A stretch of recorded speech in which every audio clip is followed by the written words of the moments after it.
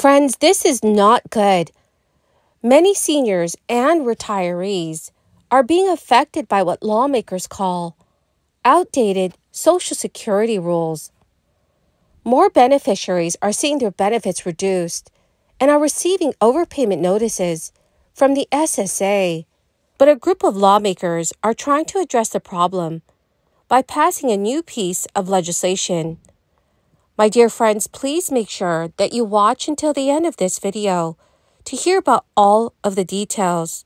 Also, in a video later today, I will be announcing several winners for the Walmart gift card giveaway.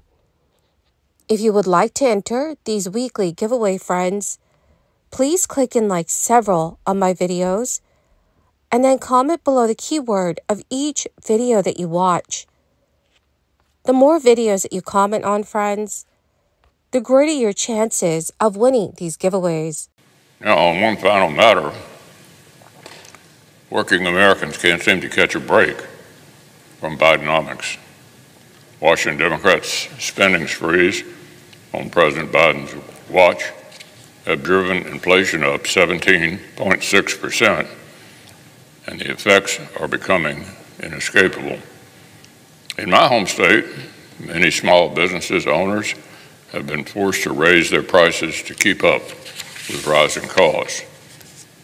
One shop owner in Lexington put it, quote, "I make food and chocolates and all the ingredients have gone up. I've been battling with increasing my prices," he said, "which I don't want to do."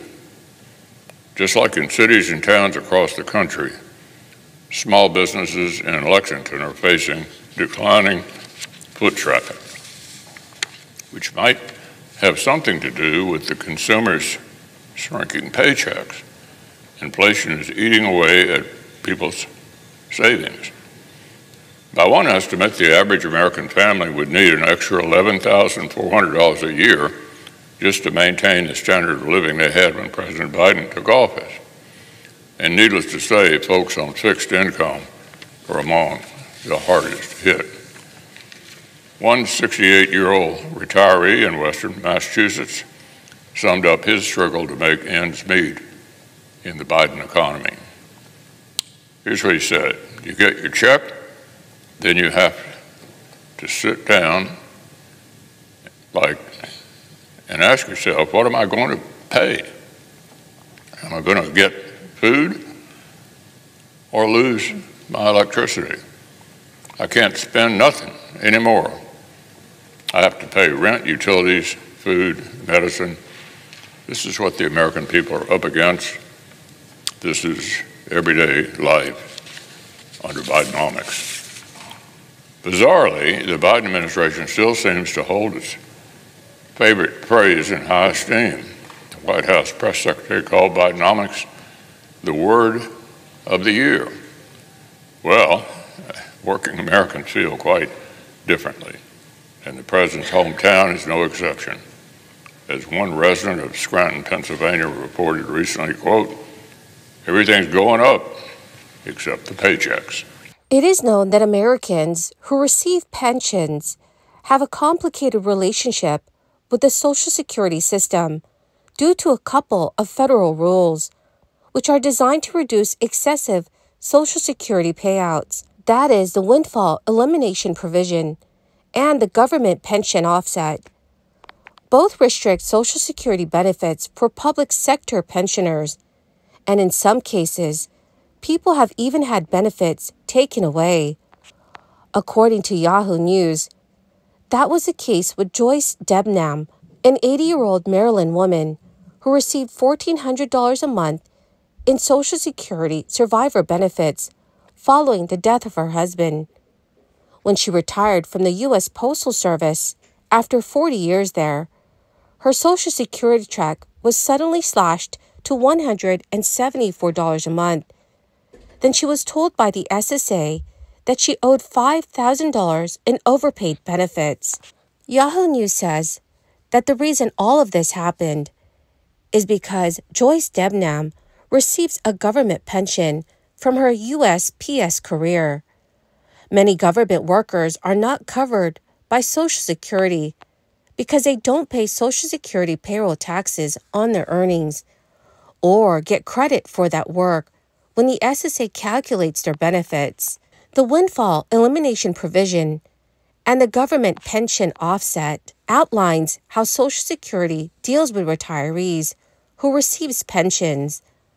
Under the WEP, Social Security benefits are reduced if you receive a pension from work, did not pay into Social Security, and had fewer than 30 years of substantial employment or covered employment. The Congressional Research Service says that as of December 2022, about 2 million Americans, or 3% of all Social Security beneficiaries, were affected by the WEP. According to the SSA, the government pension offset affects spouses, widows, and widowers who receive government pensions, and in some cases reduces their Social Security benefits. If you receive a pension from a government job but did not pay Social Security taxes while you had the job, the SSA will reduce your Social Security.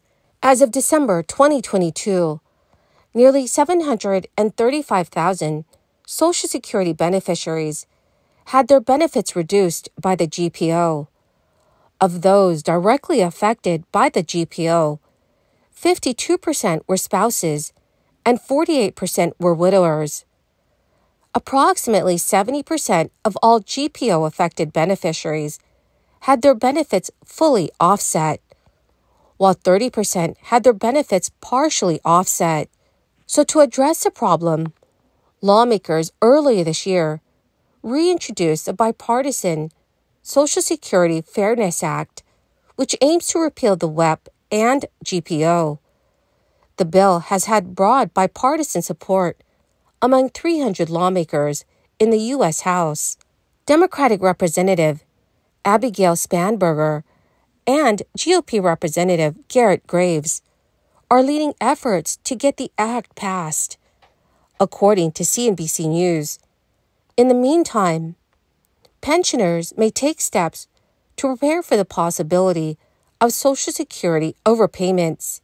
The agency does not calculate the altered retirement benefit to adjust for that income, but you can do it yourself using the WEP and GPO online calculators. The biggest change announced this year is a cost of living increase that will boost Social Security payments beginning in January 2024.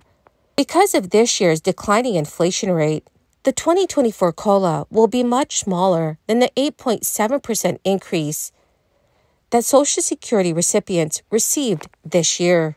For Social Security retirement beneficiaries, the 3.2% increase will boost the average monthly payment by $59, The Motley Fool reported. Those with long-term disabilities will see an average increase of $48 a month. And according to Yahoo News, aged widows and widowers living alone, their average benefits will rise to $1,773 a month from $1,718. For a disabled worker with a spouse and a child, the average monthly benefit will increase to $2,720 from $2,636. Well, my magnificent and most awesome friends, that is the end of my daily stimulus update video for today. Oh, dear friends, thank you so much for being part of this community. To say thank you, I will be announcing several winners for the Walmart gift card giveaway in a video later today. So please make sure that you do stay tuned. Thank you and have a wonderful and very blessed day.